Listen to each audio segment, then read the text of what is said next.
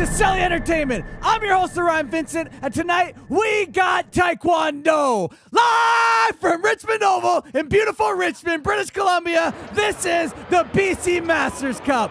With me, not so classic, but still a co-host, Aaron Green. What's up, ladies and gentlemen, boys and girls? Welcome back to Celly. If you've clicked on this video and you haven't already, hit that subscribe button, smash that thumbs up, and let's get into some Taekwondo. Green in the red, we got Portillo. In the blue, we got Muniz. And I want to take a second to apologize in advance if I mispronounce your names. We're just a couple dusty beer league hockey commentators.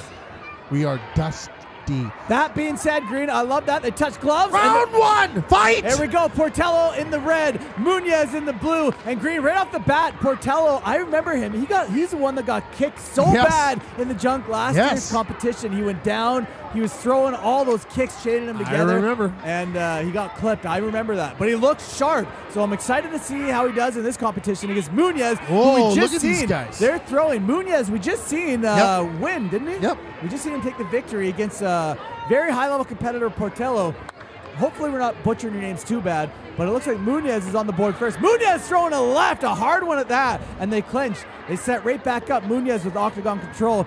Oh, man! Hits him with the right kick to the face, right in the nose, and follows up with the left. None of those hit on the scoreboard, but they sure hit for the viewers, Green. They hit for the viewers. You know, we got to start writing stuff like that down because now we would know who he beat. We could have said who he beat. That's okay, man. That's okay. It's all right. It's a learning process, man. Oh, man. Dusty. Muniz just clipped Portillo right in the face, it looked like, in the chin area. Oh, there's those spinning kicks from Portillo, but none of them landed cleanly, so no points are going to be registered. Nope. Oh, Muniz clipped him cleanly, Green. Did you see that head kick? I did. You could hear it. Look at that left. Oh. Man, actually, now that we slow it down, I don't know if he clipped him cleanly. He clipped him. Did he clip him? Oh, he clipped him. It looks like Portillo might have just dodged that. It might have just skimmed his helmet, and that's why he got the point. Maybe, but it looked like his helmet turned, like it got him. At first glance, I thought he ate that like a shin in the face, but at the second glance, I don't think he did. As they You're probably right. And that's going to be the end of round one. The winner going to Muniz. Really, really, really close fight that was. Yeah, Green, you know, points aside in this first round, I think that was very evenly matched right now. Me too.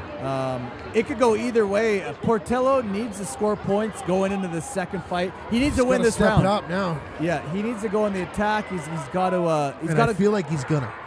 He's got to go out firing, Green. Yep. I mean, but they're both high-level competitors, so they clearly respect each other's skills. 100%. Portillo was thrown there, and a couple nice kicks, but I think he went out of bounds, so the point's going to go to Muniz. That was a nice spinning kick by Portillo. It hit him in the lower back area, so it didn't register on the board, but it registered with us viewers here at Celly Entertainment. Everything registers with us. Oh, man, a little bit of a collision. It looks like it went face-to-face there. And again, Portillo went out of bounds, so Muniz has a couple points by default here. Yep, because he pushed him out or whatever, right? Yep, exactly. That is the benefit of holding that octagon control, which Muniz has 100%. been predominantly holding. Look at that. Portillo scores with it. Now Portillo's on the attack, throwing kicks. He's got a couple. But, all of a sudden, he just turned it up. Yeah, and he's got it in him, Green. We know he does. We've seen him fight before. Yep. He's a very high-level competitor, and he can turn it up at any second. We know he can start chaining together those kicks in an instant. He can snap with the fingers, and he can be on go mode. Yep. But it's Muniz right now. There's obviously a lot of respect here. Tons. It seems like there's lots, right? Yeah, there really is. There they go. Nobody's making like anything dumb. They're not just throwing out useless kicks. They're trying to be precise. They're being cautious because none of them want to get clipped by the other person's footwork. And right there, it looks like Muniz might have hurt him a little bit low, Green. Looked like it. As he follows up with a punch, they clinch. He's trying to push him out of bounds, but he didn't get it. Portillo got a point there. I'm not too sure why, but it's a really close fight. Really, really close fight right now, Green. It's a one-point match right now. Portillo needs to do something to force it into overtime, and he doesn't get that last point. So this fight is going to go to Muniz. Now, Green, take all point system aside. What are your thoughts on that fight? Oh, man, I don't know. That was too close for me to judge, man. It was just back and forth constantly. Like, look, it was within a point. Yeah, Green. Well, that first round, my thoughts are that first round went to Muniz. The second one could have gone either way. I think maybe even Portillo won the second. I think it should have been forced in an overtime. I feel like sometimes those sensors aren't picking things up. That's just all point systems aside. Yes. Thank you and good night from Richmond Oval. Like and subscribe.